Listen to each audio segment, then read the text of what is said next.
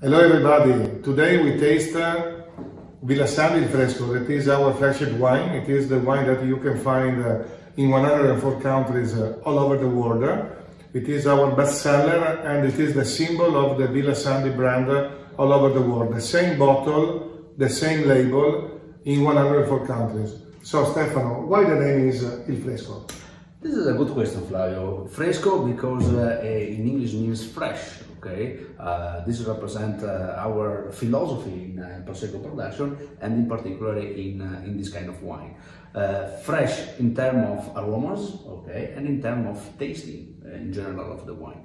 The grape comes from the province of Treviso, Glera grape came from this province, that are in the middle of the area of the production of Prosecco, and represent a very, very important wine for Villa Sandi. Is one of our flagship wine. So, in fact, you told me Treviso. I see that in the label Prosecco DOC Treviso.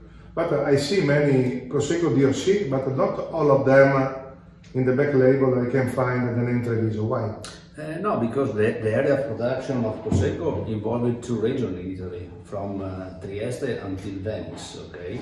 And thanks to the area, because Prosecco was born in this area, okay, it's possible to use the appellation of the province, in this case Treviso.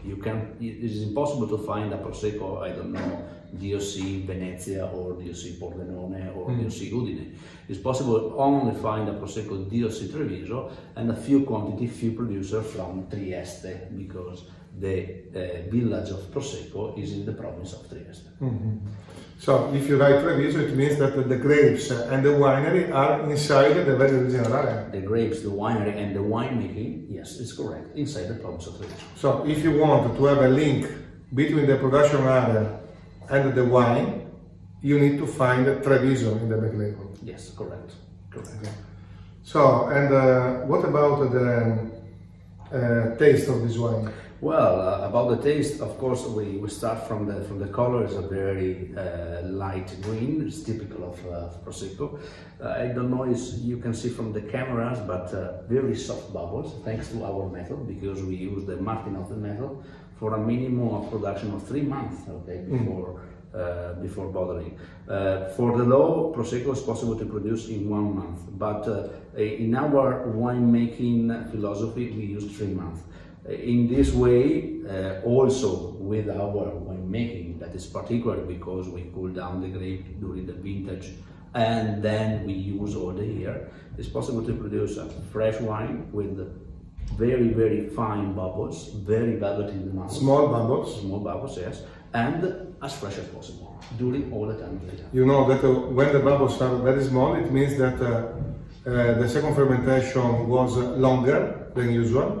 But the problem is that if you don't have a quality juice to start, you can't have a second fermentation of 3 months, because at the end you will have only a poor juice. This wine is very fruity because you have the typical element of pear, peach, white flowers, and this final, very soft aftertaste that invite you to drink another glass. Of course, yeah, this is the characteristic of this kind of wine. So enjoy with the Fresco.